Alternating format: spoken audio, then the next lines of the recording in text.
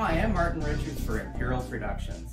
This is the IPNP1061. It's in the Victorian style, denoted by the 4 cartouches, a center radiating leaves, which is this area, and reed and ribbon, and tour de laurier, which are these integrated leaves. It is 27.5-inch diameter, 2 7/16 deep, and comes with a 3 3/4 hole.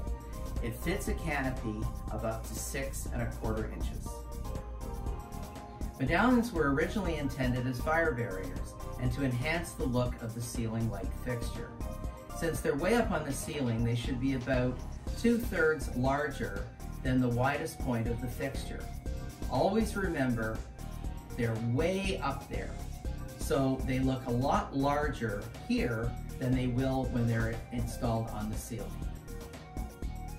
Let's look at the available materials. Arc polymer is a synthetic wood that is rot, water, and insect resistant.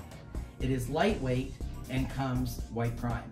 You can even use it for outside lighting fixtures. For the discerning client or interior commercial applications, we offer GRG Neoplaster that meets Class A fire rating.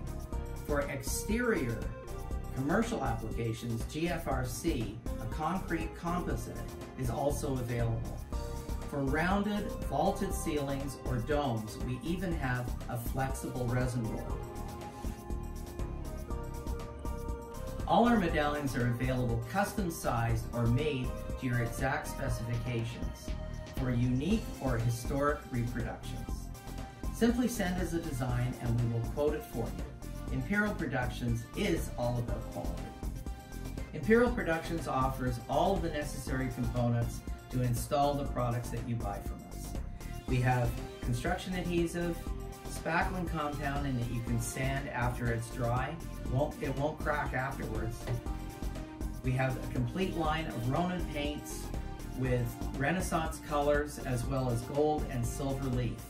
In fact, all of our products can be coated in real metal, from columns to moldings to ceiling medallions. Just imagine if you want something in gunmetal or brass or bronze. It's real metal applied to the product.